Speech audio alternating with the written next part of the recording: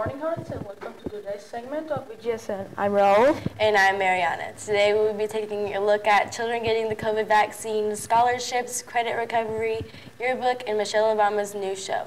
And as always, sports. We'll start today with our forecast. Today we woke up seeing lots of fog with a high of 56 and a low of 39. Wednesday is looking rainy with a high of 69 and a low of 52. Thursday we'll have thunderstorms with a high of 55 and a low of 31.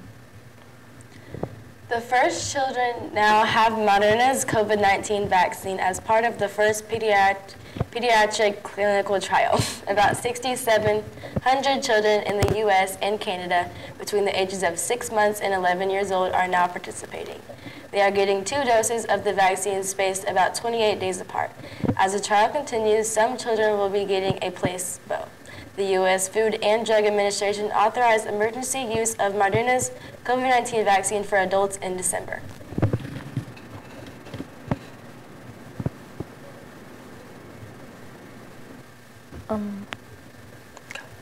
All seniors that are going to college or trade school should keep the deadlines for most local scholarships on this Wednesday, the 17th. If you see Ms. Schimpf for the paper application for the BG Alumni Association on this site, goingmerry.com, you can see which scholarship you qualify for, and you can apply for almost all local scholarships here in Beech Grove. For more information, you can talk to Mrs. Matthews.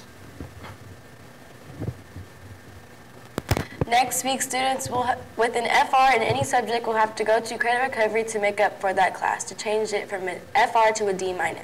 So if you have a 49.5% or less, be prepared to do some work during the first week of spring break.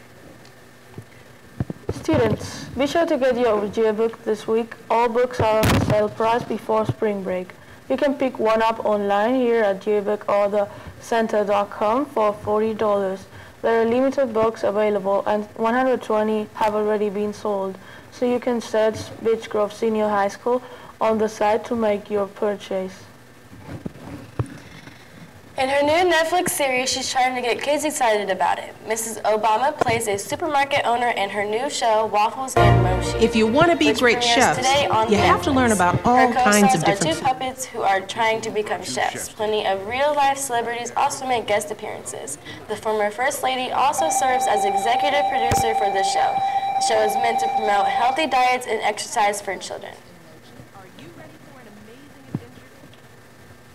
Many of us are filling our brackets this week for March Madness. Our Bgsn Sports Department went ahead and broke down the brackets for us.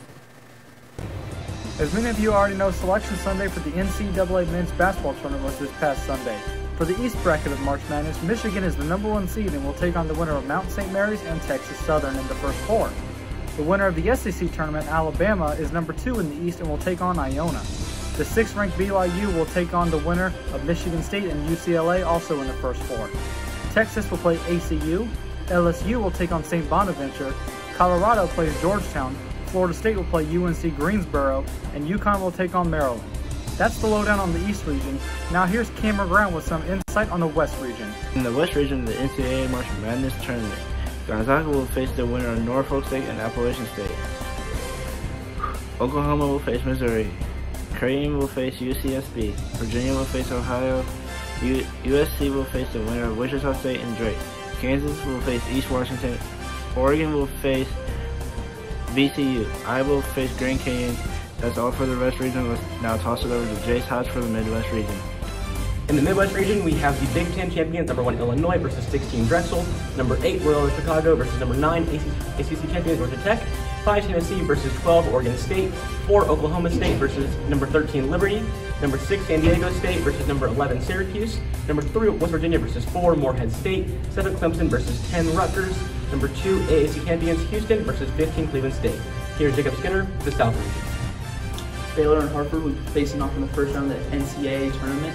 North Carolina and Wisconsin will also be facing off in the first round. Villanova and Winthrop will be facing off in the first round. Purdue and North Texas will be facing off as well. Texas State and Utah State will be facing off. Arkansas and Colgate are facing off. Florida and Virginia Tech are facing off. And Ohio State, in the first time ever appearing in the NCAA tournament, 15 seed Oral Roberts will be facing Ohio State Buckeyes. The field of 68 is set for what will be a great March Madness. Games begin this Thursday and will take place throughout Indiana, so don't forget to tune in. Track season has arrived and Coach Taft has some news for us. If you are currently signed up on final forms to participate in the 2021 track season, there will be an optional spring break practice at 10:30 a.m. to 11:30 a.m. First meet will be after spring break on April 6th. For more information, or if you are interested in this year's track season, please email Mr. Taft at jtaft@bgcs.k12.in.us. That's all for today, Hornets. Be sure to hit that bell icon to get notified every time we go live. Also, be sure to follow us on Twitter at Beech Grove Student News. I'm Raul. And I'm Ariana. Have a terrific Tuesday, Hornets. Be Hornets. We will be be safe.